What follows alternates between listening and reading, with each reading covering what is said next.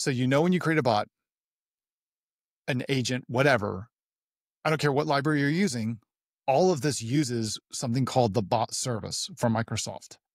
The bot framework was just an SDK for talking to the bot framework.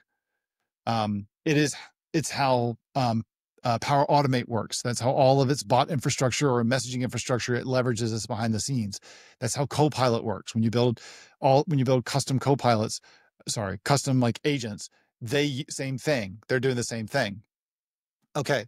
When you use the bot service, it's technically the Azure AI bot service, but AI means nothing in this context because it does nothing with AI. It can be used for AI, but anyway, when you use the Azure AI bot service, the way you use it is that you have a registration that you create for your bot that's tied to an Entra ID application.